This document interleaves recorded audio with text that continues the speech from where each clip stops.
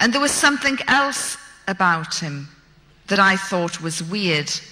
And when I mentioned it to my first Muslim crowd, a few of them went, Alhamdulillah. When I told them, I said there was something really weird about this guy. He had a shine on his face.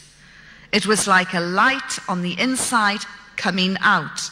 I've never seen anything like it before.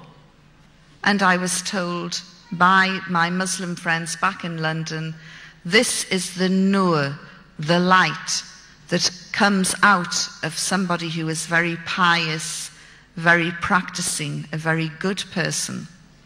I didn't know that at the time. I just thought there's something weird and spooky about this guy. After I recovered, I moved aside and invited him into my room.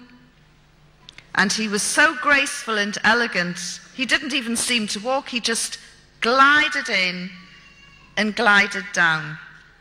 And I sat opposite him, and Hamid acted as the translator.